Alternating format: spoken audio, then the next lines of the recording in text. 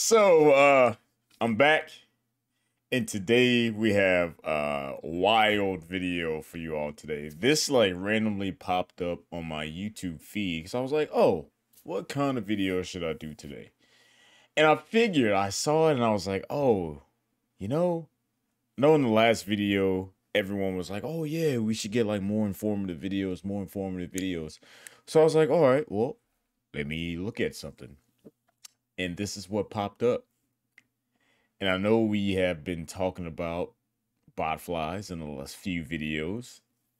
And I figured, all right, well, let's just watch how to survive a botfly infestation by How to Survive. So yeah, let's jump right into it and let's see what they have for us. Hope you guys enjoy it just as much as I will.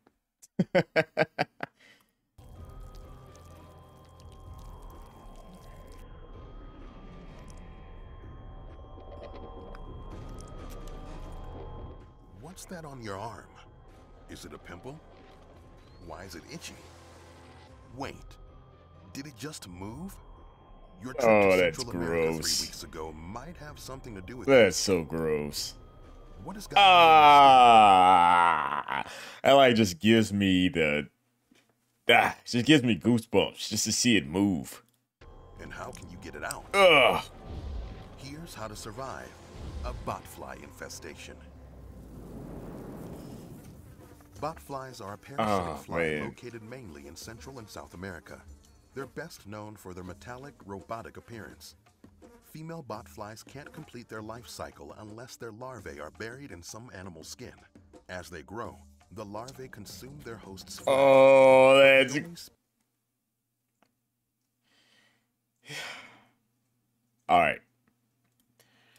Now, I want you for a second to imagine this. Now, close your eyes. And I want you to imagine a little small maggot-looking thing is on your arm.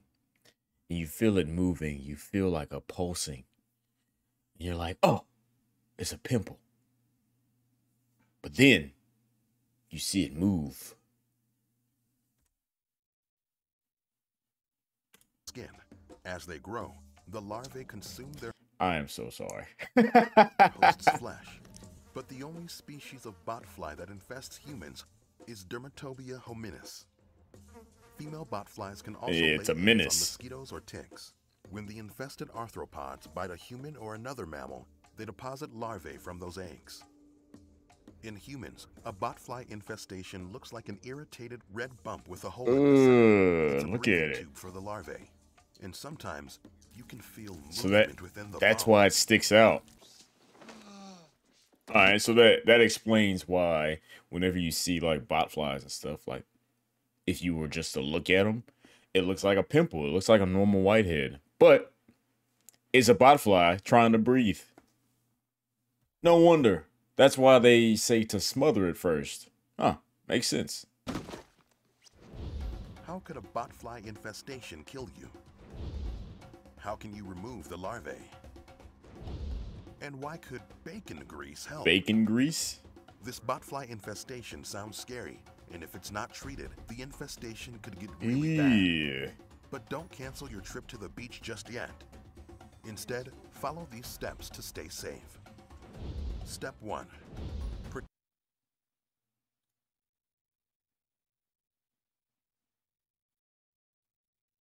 Protect your skin. I'm just like... will lay their eggs on insects like mosquitoes. It's hard to avoid botflies if you're in an area where they live. So use bug spray to keep flies and mosquitoes away. Yeah, why is somebody just... Use high-top boots and long sleeves to prevent tick bites. If you're indoors, close your windows and doors after dark and use window screens. Also, don't let foods or liquids accumulate and still use bug spray. Never do that. And while you're visiting tropical regions, remember to iron all your clothing before dressing. This is especially important if your clothes dried outside the house, since the fabric may have eggs stuck in it. Step 2. I did not know that. I iron my clothes anyway, but still. I did not know to just go ahead and just iron it instead of letting it just sit outside, because the heat will probably kill the eggs. Recognize an infestation. After a female botfly or other carrier lays eggs, the larvae will hatch after about a week and rapidly penetrate your skin. Some common signs are wounds forming on your skin, Look at that. slight swelling, and pus coming from the bite.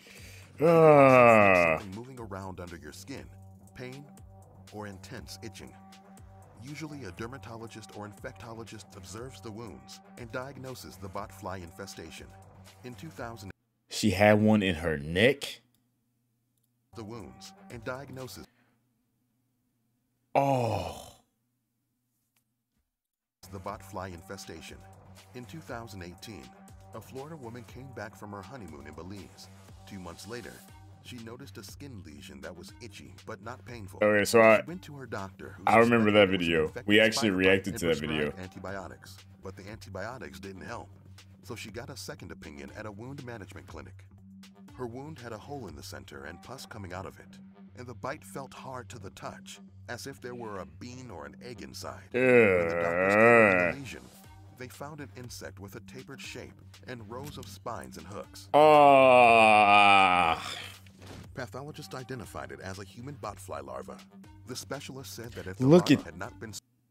Look at that.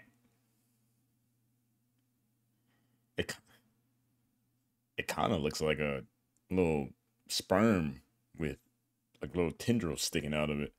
Surgically removed, it could have matured into an adult fly, creating a bigger hole in her skin as it grew.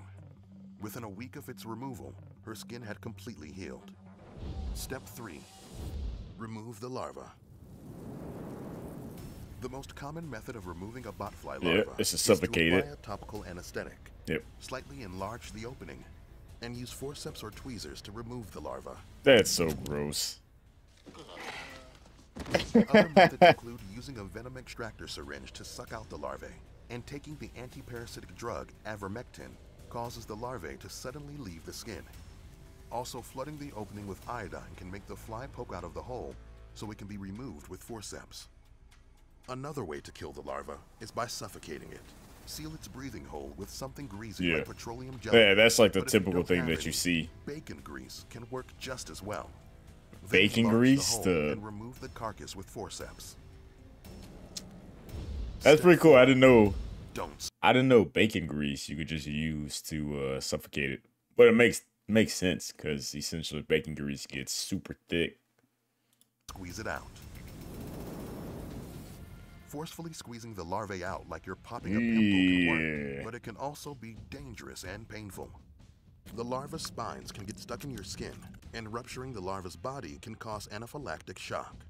That makes it harder to remove all parts of the bug, increasing your chance of an infection. Even though a botfly infestation is not too dangerous on its own, neglecting an infection can kill you. So if you visit Central or South America, be very cautious around damp and forested areas, and you should be able to let me know down in the comments below if you remember this video. We reacted to this video. She had like 6 botflies in her arm. Infested by botflies. But botflies aren't the only creatures you should watch out for. Something else is waiting to poke your skin and drink your blood. How dangerous can a tick bite be? Find out here on How to Survive. All right. Well, that was pretty gross.